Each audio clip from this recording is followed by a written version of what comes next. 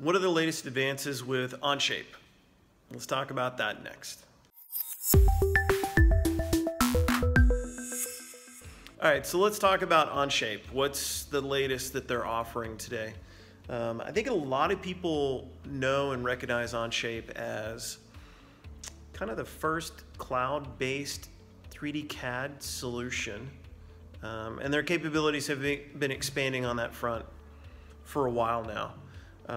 But earlier this year, January, February-ish, they came out with a new set of capabilities, and they continue to come out with new capabilities because it is a cloud app. Around data management, and kind of like the PLM Plus-ish capabilities. So data management, release management. There's actually some capabilities in there that could help with change management, especially in assessing a change and mocking up a change. So this gets into, this capability of, like branching, for example, with designs, exploring different possibilities and then merging them back together. Also with data management, it gets pretty deep into, baselines, managing versions and iterations. And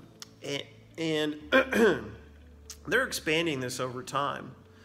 So this isn't just going to be just the CAD and 3D modeling capabilities. Over time, I suspect you're going to see more and more associated document management capabilities and things like that. So that's the latest with Onshape. You can check it out. They have a free trial that will let you do some capability, and then if you want to subscribe and start using it professionally, then you can do that and expand on what it can do. That's it. Take care and talk soon.